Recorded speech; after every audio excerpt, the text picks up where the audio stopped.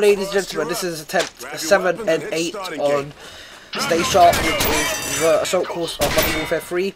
I have 2 attempts on 22.7 seconds, which is an improvement on my last one, which is 23.5 seconds. I'm still trying to get 22 seconds. I am very close now, and also I have quite a high rank in the world right now.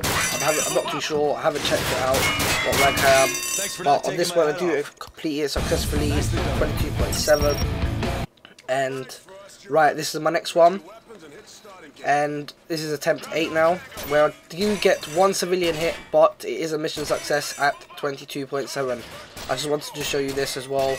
As you can see, I actually could have got 22 seconds if I didn't hit the civilian in this one, and I didn't miss the target when I was moving from left to right. You're able to see this now when I get into the door, as you go bang, bang. I missed that one, and I don't hit the civilian, but I do get 22.7. Make sure you like, comment and subscribe. Thank you.